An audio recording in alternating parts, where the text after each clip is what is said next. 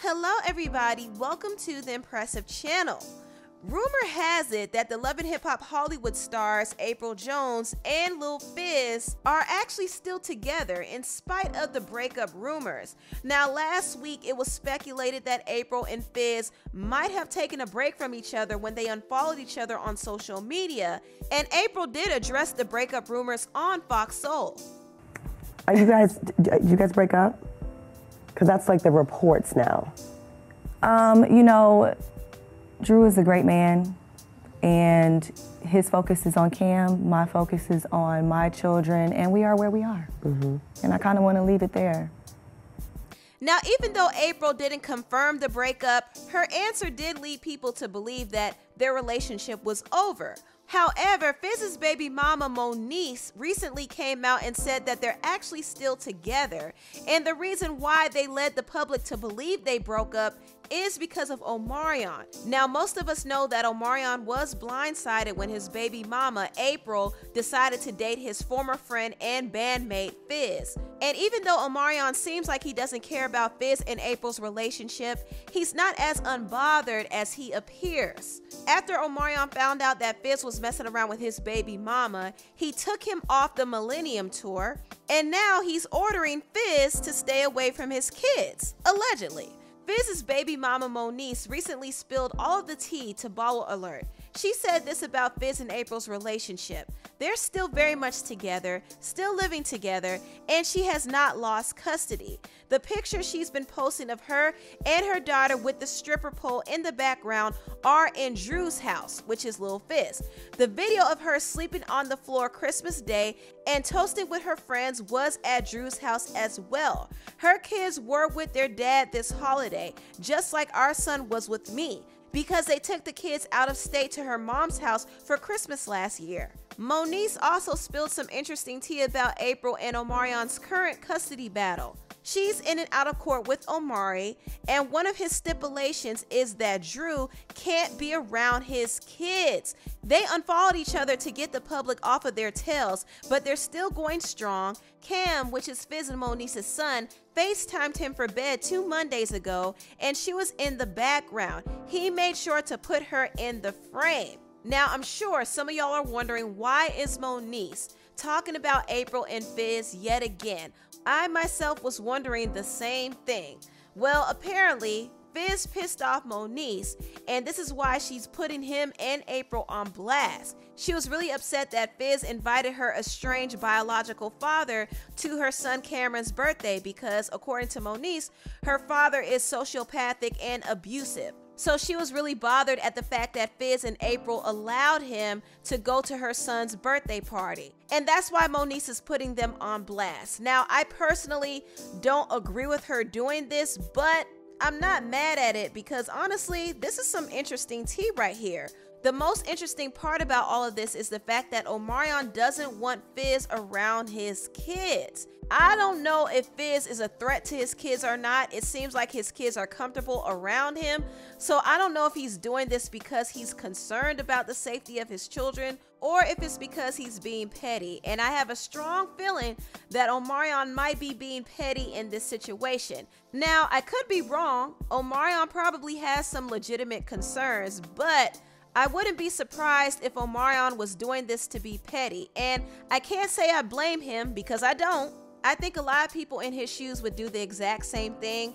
Nobody really wants their kids around the person who betrayed them, nor would they want that person having any influence on their children's lives. So I do understand the pettiness behind it, but I feel like Omarion was doing this to shake up some things in Fizz and Apryl's relationship, because Apryl and Fizz do live together and their kids sometimes live with them as well. So Omarion probably intentionally ordered that his kids stay away from Fizz in his custody battle with Apryl because he knows that it will make things a little harder on Apryl and Fizz's relationship. Now, if Apryl were to violate the order and allow her kids to be around Fizz, she would be in trouble. So the custody of her kids is at stake right now, which is why she's probably trying to distance herself from Fizz. But Moniece blew their cover and said that they're still together. So I don't know what will come of this, but this is a mess. This right here is a mess.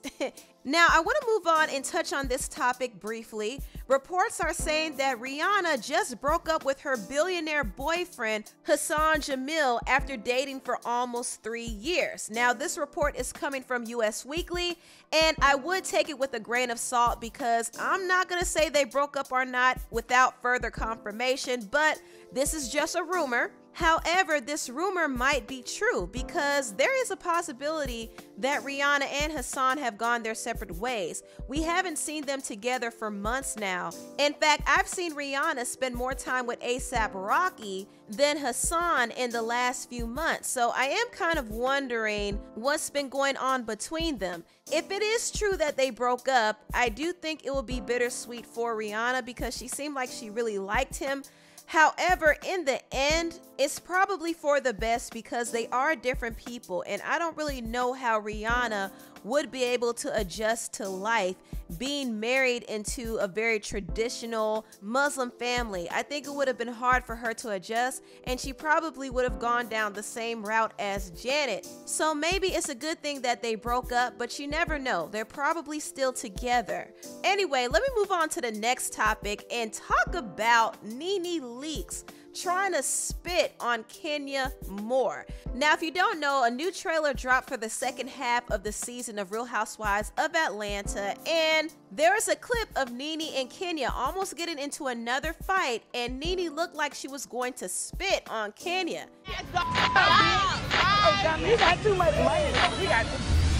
My question is, will we see you and Nene in a better place this year? The answer about Nene is absolutely not. I think she's pretty much dead to me. When someone tries to spit on you, I think they're not ever going to be friends. Now, I know you guys remember when the show was getting ready to start, Kenya's saying that I spit on her. And she said it on Wendy Williams' show that I spit on her. Did she spit in your face? She tried to act like she was going to spit on me, and you will see that on the show. Do I ever spit on Kenya? No. Why she went and told those lies is, again, to be malicious. Well, Kenya clearly didn't lie because Nene did actually try to spit on her, but she didn't do it. However, Nene said she wished she did. She said on Twitter, she needs to be spit on with all the horrible things she has said and done. From constantly starting stuff with me all season, lying on me, saying I'm on drugs and bipolar, plus that recent tweet she posted, so enjoy the moment. I did the act, but I didn't spit. I wish I had though, no regrets. Honestly, I don't know where to start when it comes to Nene and Kenya because these two have been going at it for years now, and honestly, it just boils down to ego. Before Kenya came on Real Housewives of Atlanta, Nene was kind of the queen of the show. But as soon as Kenya came on, she did kind of take some of Nene's shine a little bit. And not only that, Kenya took Nene's best friend, Cynthia. So I think that's really the root of their tension, but Nene and Kenya have always been very catty towards each other. It's always been a tit for tat kind of thing between the two of them, and I really don't think they're ever going to get to a good place, especially after this season. This season so far for them has been a mess, okay? Kenya has been dealing with her own marital issues, and Nene was allegedly suspended from the first several episodes because she put her hands on one of the crew members and left the man toothless. And this report came from lovebscott.com. Nene did finally show up after being absent for a few episodes, and when she showed up, the drama between her and Kenya started up again. Now first, I want to talk about the Lettergate. So Nene wrote this private note to Cynthia, but somehow, some way, the note was leaked to a blog called lovebscott.com, and Nene tried to shift the blame on Kenya to make it seem like Kenya was the one leaking stories. Okay, come on. So you just saying stuff to B. Scott, because like I'm not even a friend with B. Scott. How did your letter, your exact wording, how did that end up in a blog? This blog has exactly what was on the card. She sent it to the blog. Let me tell you something. The one thing that a person can tell you about Nene Leakes, I don't ever talk to bloggers. Kenya is known for leaking things to the blogs. She's calculated. She's a dirty ass girl. Whatever her intentions was for it, it didn't work, honey. Now, the blogger B. Scott clapped back at Nene, and he actually revealed that Nene's team was the one who did send him the story. So Nene was lying. I'm gonna point the finger and just say Nene's a liar.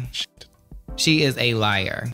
And to give it context so people can understand, I have known Nene for over 10 years. Nene was one of my first guests on my YouTube channel. Didn't you do it twice? I did it twice. So I'm like, what do you, I ain't even friends with B. Scott. I don't talk to the bloggers, this, that, and the other. Okay, and I'm gonna get to it right now. Let's say it. Kenya did not leak the note. Cynthia did not leak the note. Portia did not leak the note. Candy did not leak the note. Eva did not leak the note. You know who leaked the note? Who leaked it? Someone from Nene's team. And if they want to press me even more, I will publish those receipts. Don't play with me. Now, after the Lettergate, there was another incident called the Snakegate, or whatever you call it. In the Snakegate incident, Nene basically said that Cynthia was talking trash about her behind her back, and one of their mutual friends actually had a recording of her talking about her. What I know is that there is some sort of audio of Cynthia saying really horrible things about me. Okay. Who took the recording of Cynthia? Why would I tell you that, honey? Nene wouldn't say who the friend was, but the ladies speculated that it was her friend Yvonne who secretly recorded Cynthia. So the housewives were thinking Yvonne was the snake, but Kenya wasn't buying it. Kenya knew that there was no audio to begin with, and more than likely, Nene made this all up to make Cynthia look bad because she was tired of always being blamed for throwing shade at Cynthia. Nene, you know there is no recording. So however you want to call it, a recording, audio, you are lying. She made the entire thing up in an effort to make everyone believe that Cynthia is such a bad person. Now, in this particular scene right here, Kenya and Nene almost came to blows. And honestly, this was just a buildup of tension they've had for years. Like I said before, there's been a lot of shadiness between the two of them. Both of them have spewed out some insults at each other. Nene has thrown shade at Kenya, and Kenya has thrown shade at Nene. So they're now getting into more altercations because this is really a buildup of the tension between the two of them. And honestly, the root of it all is just plain ego.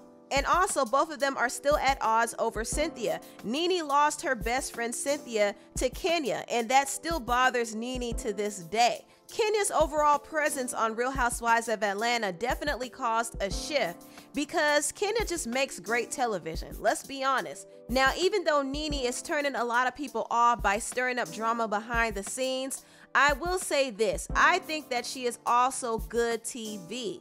She's making this season very interesting, and it's possible that she agreed to play the villain just to stir up some discord between the ladies because the show needs ratings. Nobody wants to see all of the housewives get along.